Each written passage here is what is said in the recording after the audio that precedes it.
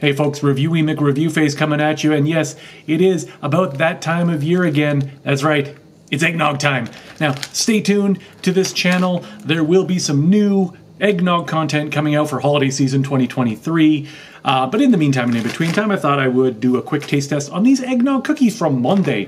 According to the nutritional information on the back, you would have to eat the entire package of these cookies for 570 calories. Now these are tiny little cookies. They are kind of nickel-sized and do not have any, there's egg, there's no nog.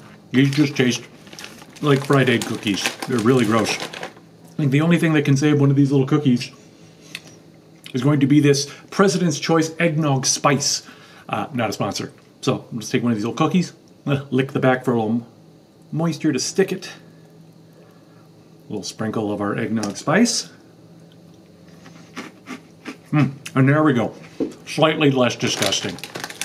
So I would say Eggnog's Monday cookies, I'd say those are fit for the pit. But make sure you stay tuned.